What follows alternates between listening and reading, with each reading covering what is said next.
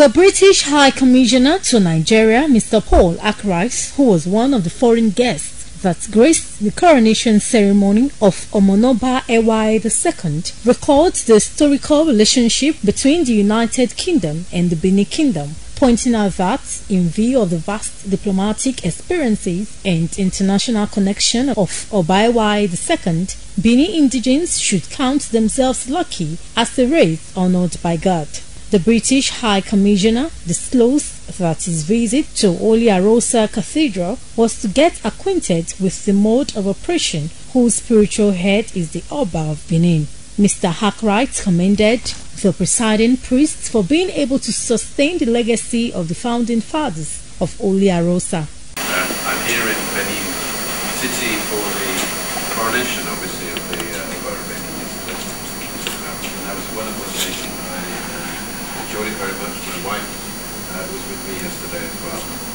And we certainly appreciated the traditions, the history, the culture, rituals of the Oba, and of course everything around it. And I know that this very cathedral, this church, is a symbol of that history and a symbol of those traditions and that culture.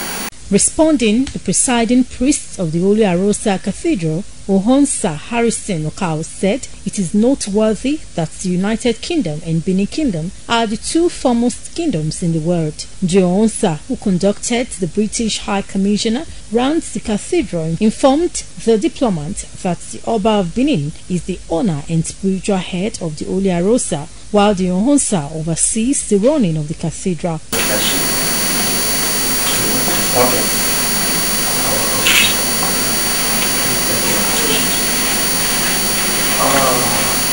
There are two kingdoms in the United Kingdom and this is big lake.